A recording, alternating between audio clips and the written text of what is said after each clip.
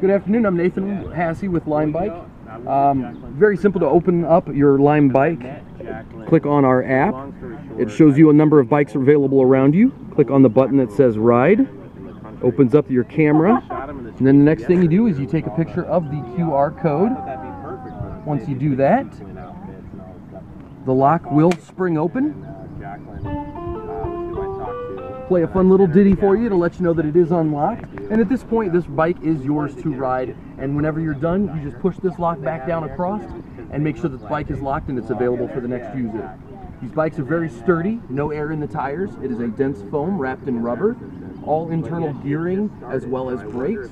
We've got a solar panel here in the bottom of the basket to make sure that it charges our lock and GPS unit so that as workers we know where the bikes are at all times.